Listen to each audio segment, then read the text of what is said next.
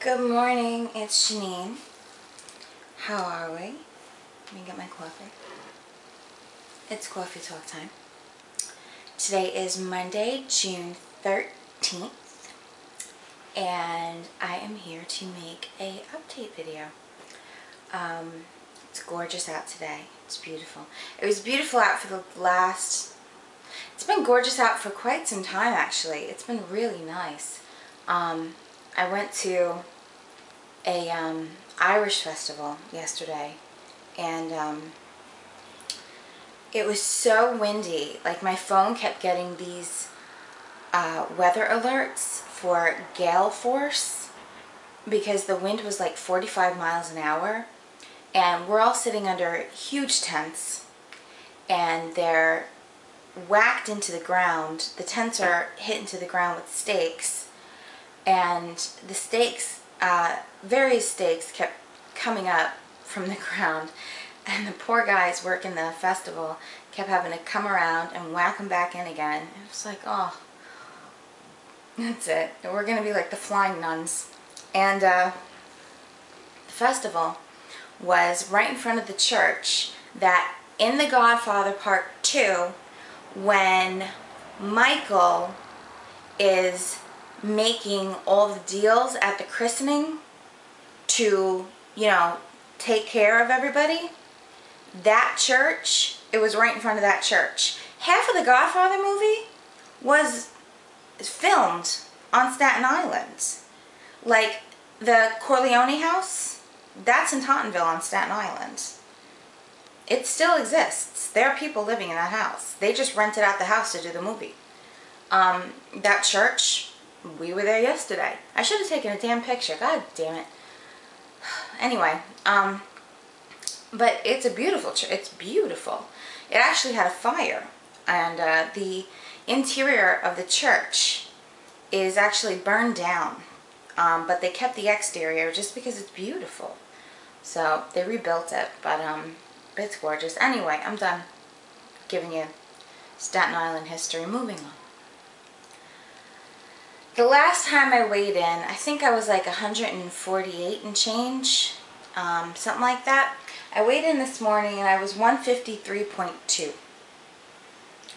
My happy range of weight is between 153, oh my god, I'm sorry. My happy range of weight is between 140, like 145 and 155. I'm getting real close to the top end. Real close. I'm hugging it. So, in my mind, it's time to check myself. And the only way my body responds to checking myself, working with my duodenal switch surgery, is to low carb it. To knock it down to low carb. That's it. That's my only way. Cutting down on calories does nothing. It's just low carb or nothing. So I am going to be watching my carbs. I'm going to be watching my sugar. And that's it. That's all I can do. Bump up the protein, bump up the fat, and see how I do from there. I prefer being on the low end of the spectrum. I like being around 145-ish just because it gives me more wiggle room. So me being at 153 feels uncomfortable even though it's not.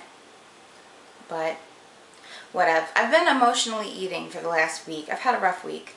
And so, it's just from emotional eating.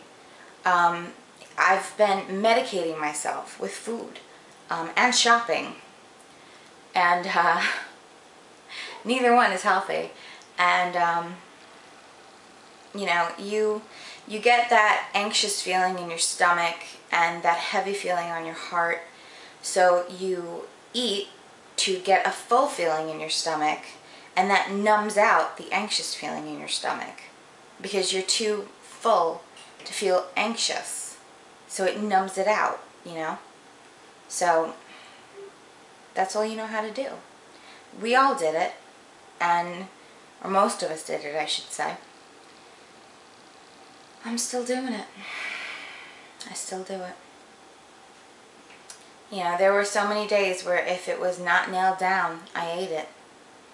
It didn't matter if I was hungry or not. I didn't care.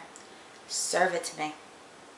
It was ridiculous. Anyway, I got a book at the bookstore. It's right there. I should really pick it up and show you it, but I posted it on Facebook. It's called Fuck Feelings. It's funny. I walked into the bookstore and I needed a book. I needed a book to help me cope. And because I was tired of emotionally eating. I was sick of it. I knew it was a, you know, wrong cyclical habit and I needed to stop it. So I was like, all right, attack the problem. Enough. Enough floundering. Enough.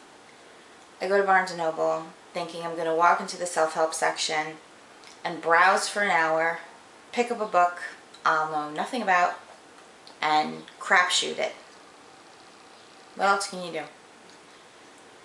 I walk in, and you know how they have the new release table as soon as you walk in the bookstore? Right on the new release table is a big yellow book, hardcover, that says, Fuck Feelings. It was like God knew I was coming, and He planted the book there for me. Here you go, babe. Here's your book. Pick it up. Go to the checkout. Take care. So I picked it up. I bought a small book for my daddy for Father's Day coming up, and I left. That was easy. I'll let you know how I like it when I'm done with it.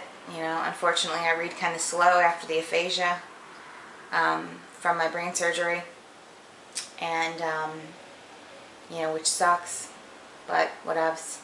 But I think I'm like 30 pages into it. I only got a chance to read it one day.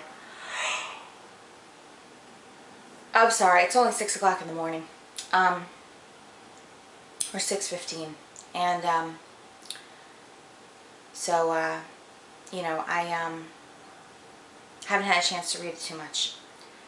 So, but so far I really like it. Basically the book is about accepting that life can suck sometimes. You don't always have to go to the root of a problem. You don't have to spend so much time and energy investigating the reasons behind issues. Sometimes you just have to relax and say, you know what? It sucks. Accept it. Try to find a solution and move on. It's just kind of about relaxing. It's something I need. Because I go into investigatory mode constantly. I mean, I'm a little obsessive about it. Thinking that doing investigation on the issue that's at hand is going to get me a better solution. And that I'll cure the problem forever. That doesn't work. So, I don't know. I'm going to finish the book and I'll let you know how I like it. So, summer, be it June 13th, is coming. And I am excited as fuck. I am so excited. Summer is my favorite season. You know, a lot of people love winter because they love snow. A lot of people love spring because everything's blooming. A lot of people love fall because, you know, the leaves fall, and you know, they're big Halloween fans, and they like you know, pumpkin flavored everything. I'm a summer girl. I'm a summer baby. I was born in July, so that's it. I'm a summer baby. My favorite holiday is the 4th of July. It's my favorite holiday. And so I'm excited. I'm really excited. It's going to be an awesome summer. Summer 16. So I already went to the Bronx Zoo. Chuck. I already went to Coney Island. Check.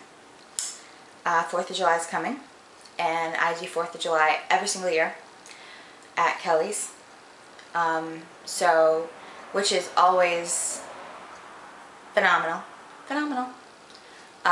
It's just a pool party with her and her girls, and usually Cher comes over with her girls, and it is just the definition of bonding. I mean, the definition to the key of bonding. It's just wonderful. And I'm usually the grill master, and it's just amazing. It's an amazing time. So that's going to be my 4th of July. And, you know, what better way to end, sorry, that's my phone. What better way to end, you know, the summer than the AC meet and greet, August 20th.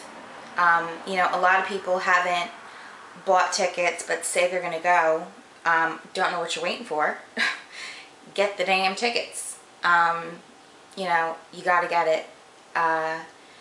So, the AC meet and greet, August 20th, you know, I did a video for it. I did a promo video for it for Garen and Tommy.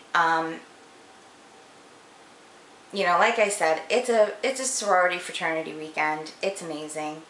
There's no reason you shouldn't go. You can kick it up or tone it down as much as you want. You know, you don't have to go as crazy as all of us do. You know, you can just sit back and people watch. Sit on your phone and take pictures of us going ape shit. Go ahead. Mazel tov. You know, it doesn't matter. It's just fun. It's funny. Really, I really suggest you go. I suggest you experience it. I really do. It's amazing. You gotta go. You really do. You gotta go. And the social anxiety thing, which I've had a lot of people, a lot of people private message me on Facebook. Like more than a dozen people private message me on Facebook and ask me about social anxiety questions. You know, if I go, will, you know, everybody like me? And, you know, I don't know anybody there. And who do I talk to? Where do I sit? You know, I've had an issue with this person and I think that I might be rejected, blah, blah, blah. You know, those sorts of questions. Whatever. Whatever. Don't think about it. Who gives two flying fucks what people think of you? Let it go. Just let it go. Drop it. You're there for you. You're there for you. Nobody's going to sit behind your back at the AC meet and greet and that's not what the AC meet and greet group does. It's a different group of people. It really is. I'm serious. I swear to you from my heart. It's a different group of people. We don't, the East Coast meet and greet, we don't, how do I put it? We're not cliquey. We're not cliquey. We don't gossip. We don't, the most gossiping we do is like, I'll ask Tommy, what's that girl's name? The one in the pink. You know, that's it. That's as gossipy as we get. Because I don't know somebody's name. That's as gossipy as we get. You know, or, you know, is that guy with her? You know, because I want to know if I can hit on that guy. That's it. That's as gossipy as we get. Okay? That's it. You know, we just want to know who we can and can't approach and how we can and can't approach them. That's it. We don't gossip. We just don't. We are so approachable. We are so non-judgmental. That's just us. I don't know if it's an East Coast thing, if it's because you're in the tri-state area. I don't know what it is. But that's just us. We don't do it. We just don't. We're not cliquey. It's not high school. We're out of that. We're out of that. We grew up from there. We grew up. We threw in the high school card. We're done. We're done. We're over it. So, really, I really suggest you give it a go. I really do. Don't forget to go to the Facebook page and buy the tickets through that, okay? I think you've only got 1 week left before the prices shoot up another $10 to get a ticket. So please, get it done. And I think that's all I wanted. Oh, one thing. So there is a food find. Food find. I drove to, I forgot the name of the town, but it's by Harrisburg in Pennsylvania.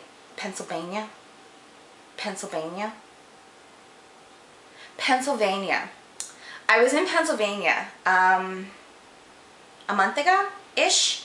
And I was seeing Amber. And a lot of you guys know Amber on Facebook. And so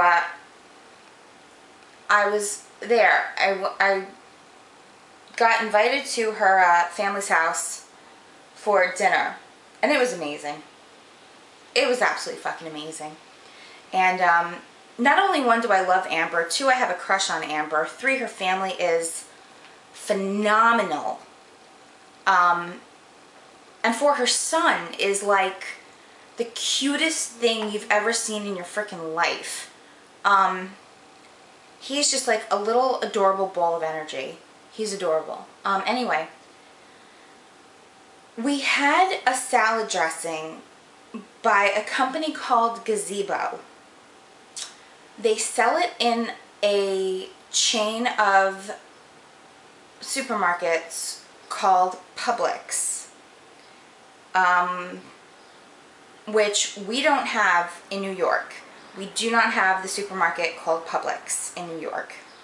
I don't even know if they have that supermarket in New Jersey either. I don't know.